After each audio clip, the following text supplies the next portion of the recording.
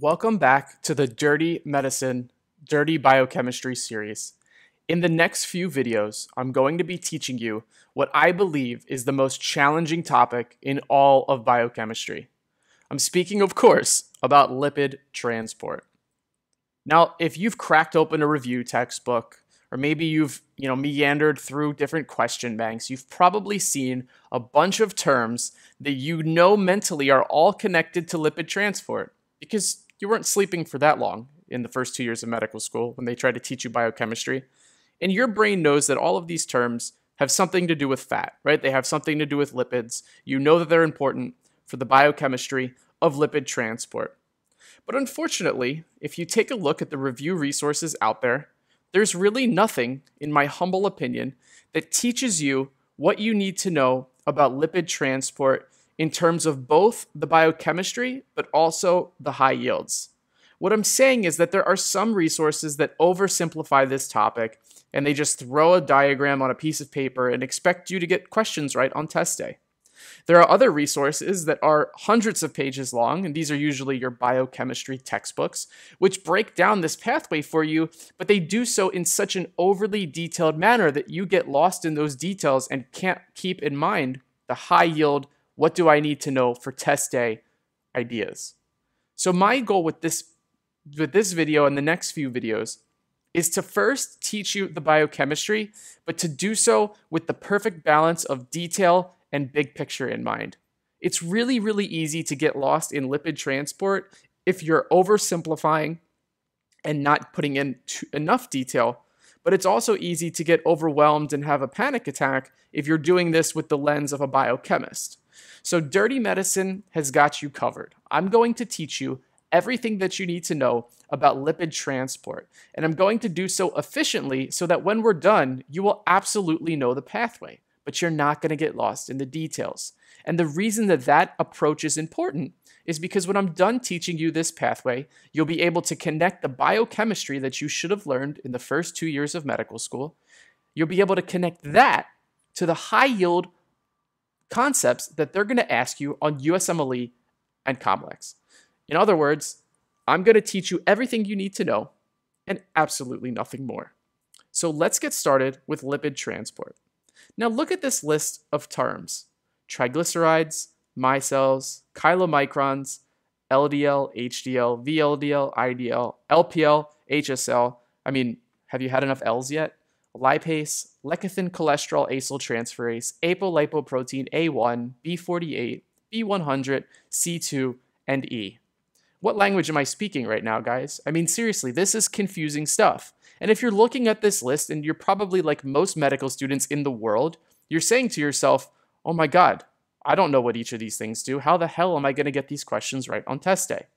In other words, you're like our girl, Princess Leia. Help me, Dirty Medicine. You're my only hope. Well, don't worry, guys. Today I'm going to simplify this exhaustive list of terms, teach you some high-yield biochemical pathways as it relates to lipids, and wrap all of that up for your studying pleasure and tell you what you need to know to get the questions right on test day. So this is part one of lipid transport. And because this topic is so complex and so detailed, I need to break it up into multiple videos as to not overwhelm you. If I put all this stuff into one video, you'll go home crying, and that's not my goal. I want you to score the highest possible score on your USMLE and COMLEX. So this is part one. And in this video, we're going to be discussing everything that happens from the moment that a dietary fat enters the system up until the point that a chylomicron is formed. Everything in between of what I just said is going to be what we talk about in this video's biochemical pathway. So let's get started with where the system starts, right? Dietary fats. So from the moment that you take that bite of a cheeseburger, or you take a bite of your Ezekiel organic bread avocado toast, if you're one of those type of people, the moment that dietary fat enters your system, it immediately starts being packaged and broken down. The first thing that acts on it is salivary lipase. So you probably know that there's lipase that's secreted by the pancreas, and lipase breaks down fat. Remember that the suffix ase, A-S-E, means to break something down. So lipase breaks down lipids, right? It aces lipids, so it breaks down lipids. Now, lipase is obviously secreted by the pancreas. This is something that's high yield and that you learn when you're doing GI, but there's also lipase in the saliva. Now, the lipase in the saliva is certainly not as potent, it's not as strong, but it still breaks down fats nonetheless. So as soon as you take a bite of something that has dietary fats, the saliva is already trying to pre-package those dietary fats into the necessary breakdown products for ultimate packaging and transportation. So dietary fat gets broken down initially, to some extent, by salivary lipase. And when that happens, it's broken into free fatty acids, monoglycerides, and cholesterol. Additionally, there could be other products in here such as fat-soluble vitamins, etc. But this is what you should keep in mind. Now, once we have these components, obviously you're swallowing, and the food bolus will go down your esophagus, go through your stomach, and into the small intestine. Now, in the small intestine, these compounds and these components are going to be packaged into little globules. So the image that you're seeing here is basically like a cross-sectional area of the intestinal lumen. So we're still in the small intestine. These components are packaged into fat globules, and this is important. Now let's take a step back for a second. One of the big themes that you're going to see in this part 1 of lipid transport is that in order to move dietary fats and their subsequent breakdown lipid products throughout the digestive system, we need to optimize surface area so that as we go, different enzymes can act accordingly. This is the first example of that. In the intestinal lumen, these components, right, free fatty acids, monoglycerides, cholesterol, fat-soluble vitamins, they're going to be packaged into fat globules, right? So it's all about efficient surface area. Big theme in today's video. Now, once you have your fat globules, you're going to pass by the liver.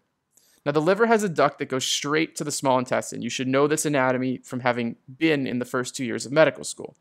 Now, what's the liver's role here?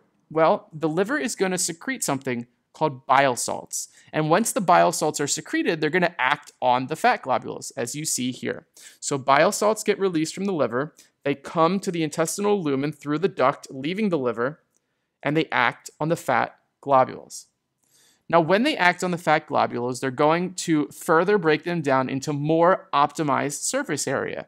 Again, this is all about efficiency.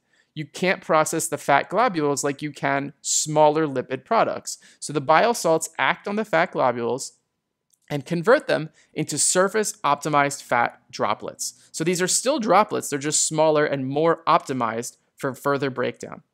So now that we have this optimized fat droplet with an adequate surface area to be processed, this is where pancreatic lipase comes in. So earlier we talked about salivary lipase, but now the pancreas comes by, and he's got his boxing gloves on, right? The pancreas is ready to smash these fat droplets and break them down using pancreatic lipase. So pancreatic lipase gets secreted from the pancreas and acts on these fat globules. Now, these fat droplets are surface optimized for the pancreatic lipase. So look at this necessary step. First, the bile salts had to take the globules and break them down into surface optimized droplets. If that never happened, then the pancreatic lipase really wouldn't be as effective breaking down these fat droplets, and we would have problems processing dietary fats. So the pancreas takes a punch, goes for a little uppercut, and knocks out these fat droplets with pancreatic lipase. Now, when that happens, these fat droplets get converted, of course, into free fatty acids, monoglycerides, and cholesterol. Now, I know what you're thinking. We already had this. We started with free fatty acids, monoglycerides, and cholesterol right after we took our first swallow. And you're correct, right? You're absolutely correct. But what I'm illustrating here is that lipase breaks down the fat droplets into their key lipid components. But salivary lipase couldn't do that fully when you first were biting and swallowing your food, right? Those components went to the intestine for further processing because you needed a stronger lipase, which comes out of the pancreas with its boxing gloves on, to really smash those fat droplets into the full array of free fatty acids, monoglycerides, and cholesterol. So if we take a big step back, there's a few big themes I need to point out. First, we already talked about optimizing surface area for lipid transport. That's the big first idea. The second idea is that lipase is from both the saliva and the pancreas, but the one in the pancreas is so much stronger than the one in the saliva. And think about this. When pancreatic lipase accidentally gets on the pancreas, right? It does auto-digestion, and that's how you get pancreatitis. Imagine if you had that much of a potent lipase in your mouth. It would completely digest things in your mouth, and you'd have like tongue-itis and lips-itis, whatever. I mean, I know that sounds stupid, but it's the truth. So pancreatic lipase is so much stronger than salivary lipase. Now, you have your free fatty acids, your monoglycerides, and your cholesterol. And the next step, after we've broken down these fat droplets using pancreatic lipase, is to have these free fatty acids, monoglycerides, and cholesterol combine into a micelle. Now, a micelle is really just molecules in a colloidal solution, and there's really not much more to know about it, but just recognize that in this pathway, your key lipid components will package themselves into micelles. Now, at this point, you've got your micelle sitting there, and it's finally time for the micelle to enter the enterocyte, right? The functional cell of the intestinal wall. So the micelle enters the enterocyte, but technically what it's doing is not entering as much as it is releasing fatty acids and monoglycerides into the enterocyte. So these little orange lines represent fatty acids and monoglycerides, and the micelle is literally just dumping them into the enterocyte. They'll diffuse through the enterocyte wall, and now they are finally in the inside of the small intestine, so they've been absorbed. Now at this point, these free fatty acids and monoglycerides are going to assemble. They're smart. They know what they're doing. They've made it all the way down into the enterocyte of the liver, despite having to face the salivary lipase in the mouth, the bile salts released by the liver, and the pancreatic lipase released from the pancreas. So these guys know what they're doing. The free fatty acids and monoglycerides are going to assemble into triglycerides. So I've organized them there in sets of 3 to represent triglyceride assembly. Now we've got triglycerides assembled beautifully in the enterocyte, and we're ready for our final step of part 1 of lipid transport. These triglycerides are going to be packaged into chylomicrons. So we've finally reached the point of chylomicron formation. So this is part 1. We started with dietary fat. It was attempted to be broken down by salivary lipase. It was somewhat broken down into free fatty acids, monoglycerides, and cholesterol. It went down the esophagus, through the stomach, into the small intestine. In the small intestine, these were organized into globules. The liver recognized this and said, hold on a second, I'm going to release some bile salts to break these down and to really get that surface area going for future enzymes. So the bile salts acted on the globules and made them into surface optimized fat droplets. Pancreatic lipase was released by the pancreas. He came out with his boxing gloves on. He said, I'm going to smash these fat droplets because I got to break them down even further into full products, such as the full array of free fatty acids, monoglycerides, and cholesterol. Once that pancreatic lipase smashed up the rest of what the salivary lipase couldn't do, then the free fatty acids, monoglycerides, and cholesterol organized themselves into micelles, which was just a solution that was colloidal in nature with these components in them. The micelles dumped the free fatty acids and monoglycerides into the enterocyte, so through the wall of the small intestine. And once those components went through the wall, they organized themselves into triglycerides. Once they were in triglycerides, the chylomicron was formed and the triglycerides entered the chylomicron. So that is part 1 of lipid transport. That's what you need to know so far. Let's just conclude part 1 by talking about the big picture. So the dietary fats were broken into their key lipids by lipase in the saliva and then the pancreas.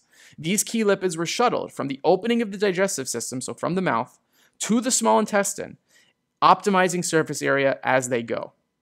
Key lipids, including fat-soluble vitamins, cholesterol, and triglycerides, were ultimately packaged into chylomicrons, which are going to await further metabolism in the lipid transport biochemical pathway. So that concludes part 1. Rewatch it if you need to understand how we got from the food, the fat in the food that you eat, to the packaging of the chylomicrons. But everything in the next video is going to build upon what we just talked about.